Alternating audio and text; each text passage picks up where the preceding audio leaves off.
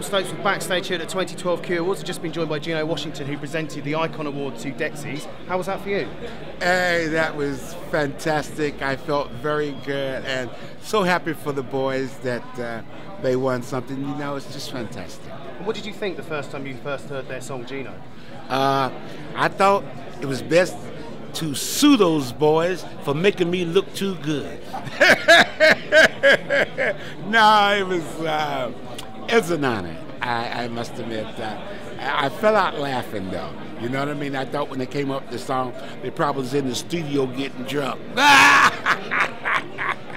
You know, but it brought a smile to my face. Yeah. And you're still on the road touring, all very busy, yeah? That's it, still touring and everything, you know. I enjoy it, and the fans, they keep coming out and packing the joints, and we party hard, you know what I mean? So right now, every day above ground is a good day.